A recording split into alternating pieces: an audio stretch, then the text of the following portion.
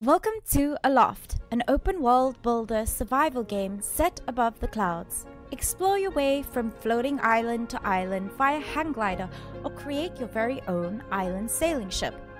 Most of you that watch my streams will know that I am no builder.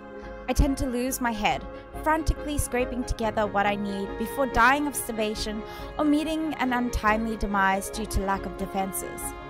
However, Aloft has a more relaxed approach, and I found myself being able to enjoy the process of creation and exploration. From base camps to tools to farming, I tried them all.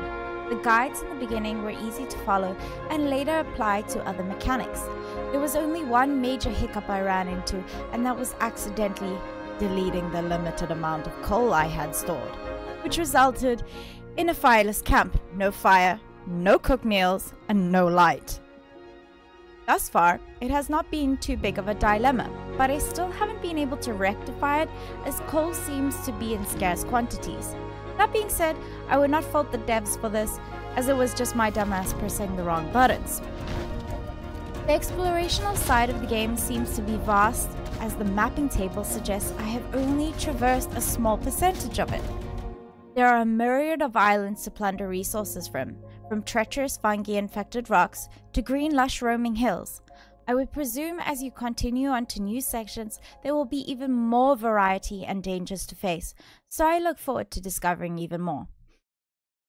As the game is in early access, one can assume that there will be bugs from time to time. This is just par for the course. As for my experience, I managed to play roughly 4 hours smoothly with no issues until I decided to save and exit.